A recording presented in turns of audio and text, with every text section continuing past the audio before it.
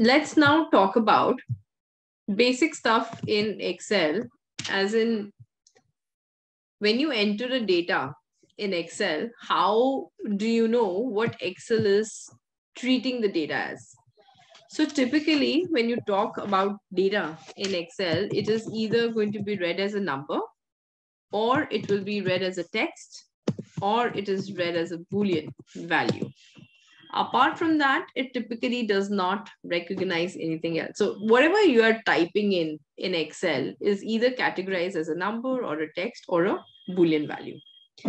So how do I know what Excel is treating the value that I'm putting in a cell? Very simple example. If I put a number and I press enter, where does the value align? Left or right? Right. So anything which is treated as number automatically gets right aligned in Excel. If I write hello and I press enter, where did it align? Left or right? If a value is being treated as a text, it will always be left aligned. So numbers are right, text are left. And if you put a Boolean value of true or false, then it is in the middle.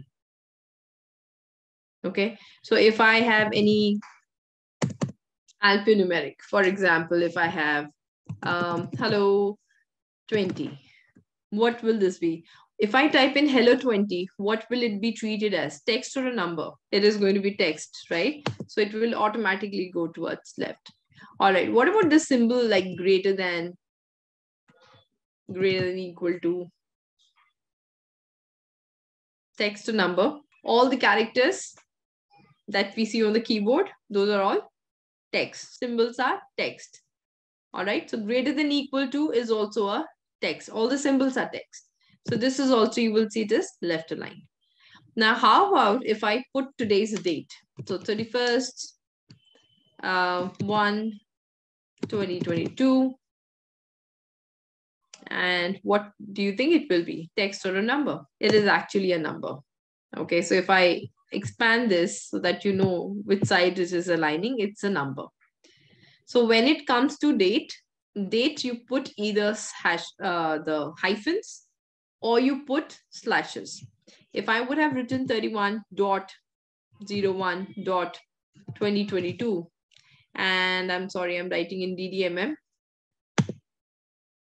then you can see if I put dots, now is it taking as a date or is it taking as a text? Now it is taking as a text. So you have to be careful. So just very, very important thing when it comes to date. Dates are numbers for Excel. And it's very important they behave like numbers, because in the future, when you're trying to use any formulas on top of it, when you're trying to do some sorting, when you're trying to do some, filtering, apply some functions on top of it, if it is going to be stored as a text, we will not be able to do any kind of working in Excel because this is text. So what is applicable when you're using a date? You either use mm/dd/yy or mm-dd-yy. Hyphens or slashes. Dots are not allowed. Now, dates are stored in Excel as a whole number. So sometimes it may happen that I type in date, but when I look at the cell, it is giving me a number like something like this. Why does that happen? Because that time Excel tries to understand the formatting around what is going on around the cells, and it kind of imitates the formatting around it. But date is stored as a whole number in Excel. So what is this? Why today is 44,592? Why? What is this number? This is the number of days passed since January 1, 1900. So since January 1, 1900, how many days have passed? That is equivalent to the whole number that Excel stores the data as. Okay, so anytime you get a whole number, let's say you you did write why 1900, that's how system is, Excel is configured. Some of, I don't remember which version, it was starting from 1904, then they made it 1900s, but that's how they, that's how old dates Excel can recognize. If you put anything in 1800s, it does not get recognized as a date only. So don't know the reason why, but that's how they have created it. And anytime you get a number, you can always, we will work on this area again. You can convert it into date. But just wanted to let you know, dates are number, hence they're aligned on right side. And to make sure they behave like number, use either the slashes or the hyphens. Talking about date, let's talk about time. So for example, if I put a time like 8:20 p.m. Text or a number? As a text. And why is it a text? Because I have this PM sticking to it. Okay, it should ideally be 8:20 with a space and a PM. Now it will treat it properly. Or if you would have put 2025, right, and then press enter, this is also taken as a time in 24-hour clock, right? So if you stick your AMs and PMs with the time, then it's taken as a text. But otherwise, it is, if you write it properly, and if you want the filtering, all those things that I was talking about, date, the filtering, the sorting, the functions, the formulas to work properly and treat it as a time, then you have to make sure you give a space between AM and PM. All right. Anytime you have a text or a number together without any spaces, by default, it is going to start reading it as a text.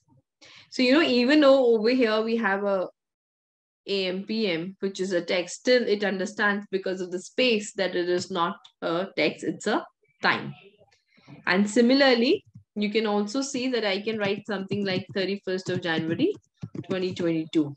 Even though I've written the entire word January, this is also an acceptable format of date. But if I would put something like a 31st January, 2022, now this has become a text.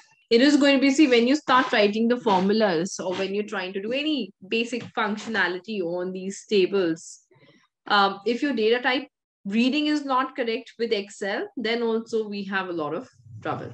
Okay, so text, number, these are the basic things. Left, right configuration. Just like I said, dates are stored as a whole number. Time is actually stored as a decimal number. How is it stored? So for example, if I wanted to say 8 p.m. So what is 8 p.m. on a 24-hour clock? That becomes 20 by 24.